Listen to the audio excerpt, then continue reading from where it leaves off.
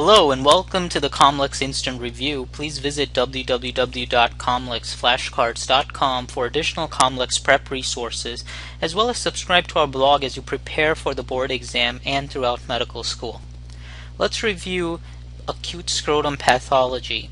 Keep in mind that you'll find various questions on the board exam dealing with varicoceles, epididymitis, testicular torsions, and so it's important to understand how to group these diseases and answer board exam questions. First, you want to take a look at the history and physical exam. You want to look at the duration. That's key. Is it an acute process?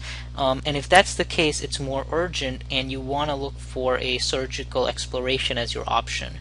So short duration, negative urinalysis and a high probability of torsion should lead you to treating the patient with a surgical exploration. If there's a longer duration of symptoms and a positive urinalysis, then there's probably a lower probability of a torsion, and the next step should be to get a color Doppler ultrasonography.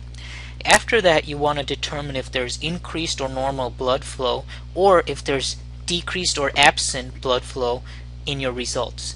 If there is increased or normal blood flow, then you're looking at a non-operative management or plain observation. However, if there's decreased or absent blood flow on the color Doppler ultrasonography, then you're looking at a surgical exploration. So testicular torsion is basically twisting of the testes and the spermatic cord around a vertical axis. This leads to venous obstruction, progressive swelling, arterial compromise, and eventually testicular infarct. Here is a diagram reviewing the pampiform plexus, internal spermatic artery, and the vas deferens, and it shows you here in the figure how testicular torsion leads to an acute process that typically is a surgical emergency and must be dealt with immediately. So this differential must be considered as your initial diagnosis of any type of a scrotal pain, because this is considered to be an emergency. Okay, your exam reveals painful testi that may have a high lie.